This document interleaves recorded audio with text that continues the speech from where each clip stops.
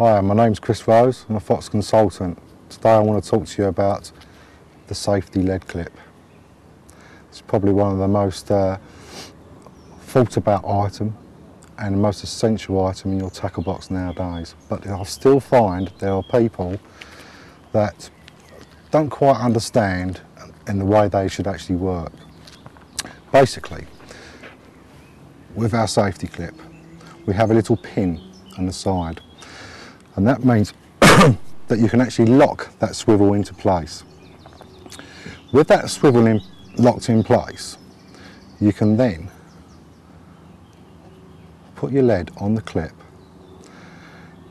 and put your tail rubber down on the back of the clip on the serrations, and you can determine how easy or how hard you want that lead to release from that clip if it ever gets snagged. Even with that tail rubber just nicked on the back, because when you're casting all the weight is going forward, you will not lose that lead unless it gets snagged. Right? What would happen with like other clips if that swivel was to come out and that lead was snagged?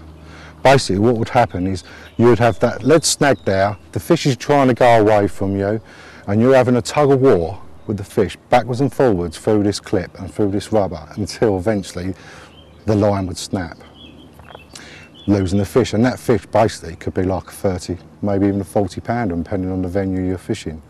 But with the swivel locked in place and the rubber just nicked on the back, that would hit a snag, the fish would still try and carry on getting away from you as you're playing it, the lead will drop off. Okay, you've lost the lead, and you might be saying, yeah, okay, you're trying to sell more leads, but at the end of the day, if I lost the lead, which cost me £1.40, but landed a carp of £40, I'd be extremely happy, and I think that's very little cost for what you could potentially catch.